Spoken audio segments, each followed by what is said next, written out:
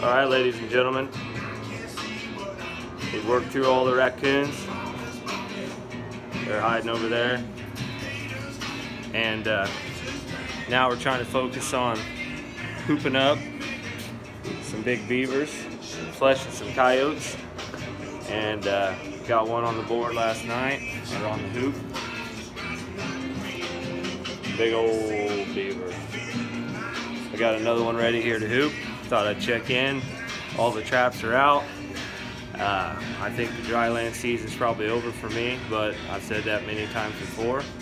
And I at least got to get everything out of the freezer. Got 3 otters and a bobcat to check in, on top of getting the rest of this fur done, and several spring jobs that are getting anxious because we've had a pretty warm winter for the most part till now.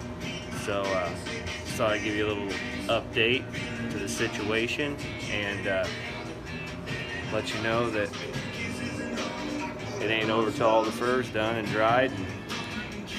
Might sell some in the next week or so.